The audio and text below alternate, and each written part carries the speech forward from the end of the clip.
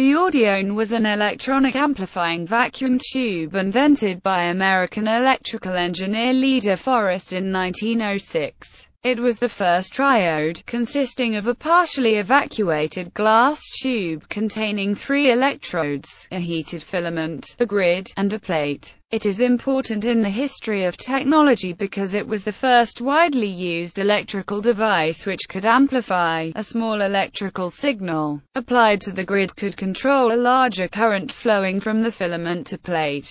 Unlike later vacuum tubes, the primitive Audion had a small amount of gas in the tube, thought to be necessary by De Forest, which limited the dynamic range and gave it nonlinear characteristics and erratic performance. Originally developed as a radio receiver detector by adding a grid electrode to the Fleming valve, it found little use until its amplifying ability was recognized around 1912 by several researchers, who used it to build the first amplifying radio receivers and electronic oscillators. The many practical applications for amplification motivated its rapid development, and the original Audion was superseded within a few years by improved versions with higher vacuum, developed by Irving Langmuir at GE and others. These were the first modern, hard vacuum triodes. History. It had been known since the middle of the 19th century that gas flames were electrically conductive, and early wireless experimenters had noticed that this conductivity was affected by the presence of radio waves. De Forest found that gas in a partial vacuum heated by a conventional lamp filament behaved much the same way, and that if a wire were wrapped around the glass housing, the device could serve as a detector of radio signals. In his original design, a small metal plate was sealed into the lamp housing, and this was connected to the positive terminal of a 22-volt battery via a pair of headphones, the negative terminal being connected to one side of the lamp filament.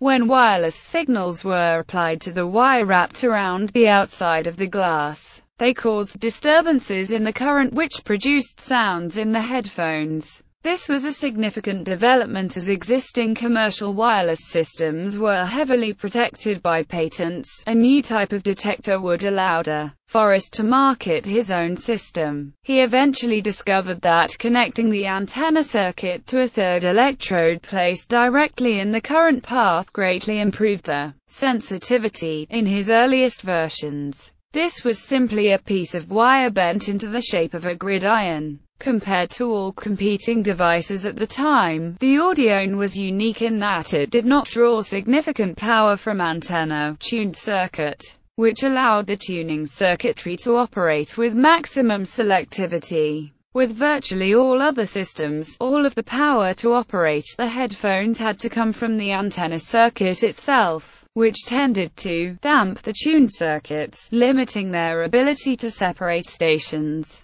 Patents and dispute arguments still continue about whether De Forest really invented the triode vacuum tube. It is significant that he apparently never saw its potential as a telephone repeater amplifier. Even though crude electromechanical note magnifiers had been the bane of the telephone industry for at least 2 decades, De Forest was granted a patent for his early 2-electrode version of the Audion on November 13, 1906. But the triode version was patented in 1908. De Forest continued to claim that he developed the Audion independently from John Ambrose Fleming's earlier research on the thermionic valve, and became embroiled in many radio-related patent disputes. De Forest was famous for saying that he didn't know why it worked, it just did. He always referred to the vacuum triodes developed by other researchers as oscillaudions, although there is no evidence that he had any significant input to their development.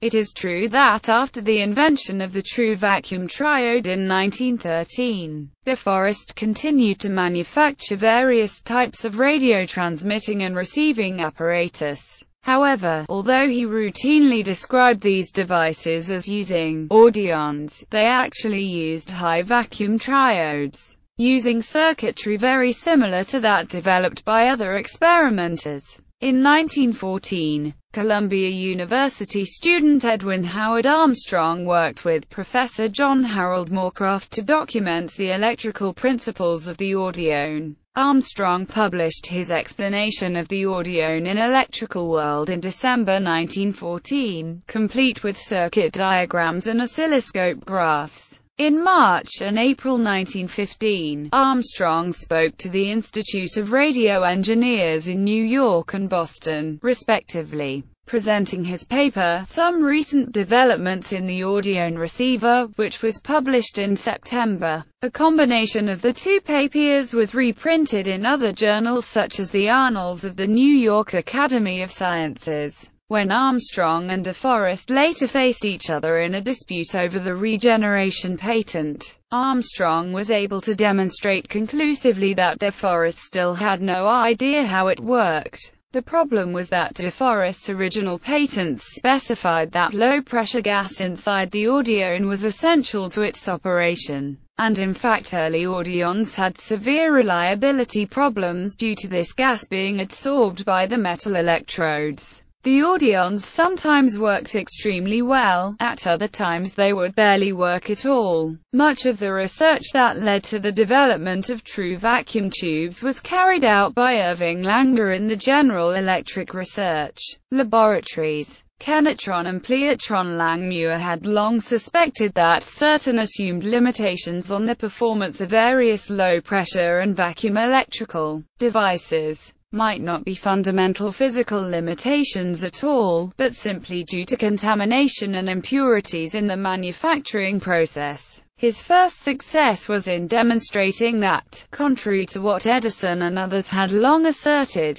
incandescent lamps could function more efficiently and with longer life if the glass envelope was filled with low-pressure inert gas rather than a complete vacuum. However, this only worked if the gas used was meticulously scrubbed of all traces of oxygen and water vapor. He then applied the same approach to producing a rectifier for the newly developed Coolidge X-ray tubes. Again, contrary to what had been widely believed to be possible, by virtue of meticulous cleanliness and attention to detail, he was able to produce versions of the Fleming diode that could rectify hundreds of thousands of volts. His rectifiers were called kenitrons, from the Greek keno and tron. He then turned his attention to the Audion tube, again suspecting that its notoriously unpredictable behavior might be tamed with more care in the manufacturing process. However, he took a somewhat unorthodox approach. Instead of trying to stabilize the partial vacuum, he wondered if it was possible to make the Audion function with the total vacuum of a kenitron. Since that was somewhat easier to stabilize,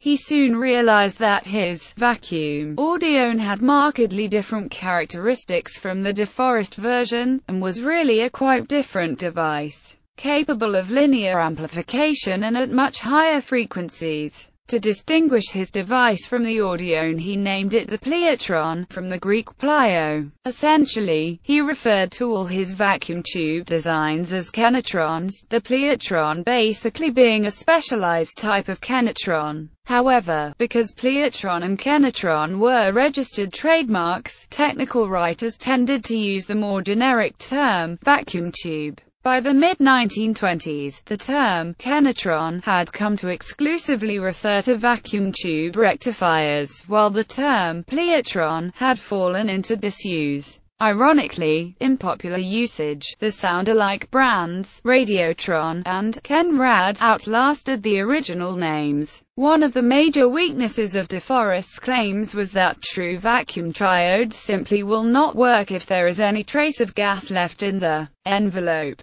In fact, before vacuum tubes could become commercially viable, quite elaborate techniques had to be developed to both initially evacuate the tubes and suck up any gas molecules that subsequently found their way in. Another weakness is that none of his Audion schematics denoted the provision for any sort of grid bias. an essential feature of any true vacuum triode operation. Unlike the Audion, the vacuum triode could not demodulate radio signals directly, but it was capable of linear amplification, which turned out to be a vastly more useful feature. It is ironic that many faulty Audions, which had lost their ability to demodulate radio signals due to gas absorption, had actually turned into crude linear amplifiers, but nobody realized this at the time. Applications and use. De Forest continued to manufacture and supply Audions to the U.S. Navy up until the early 1920s, for maintenance of existing equipment.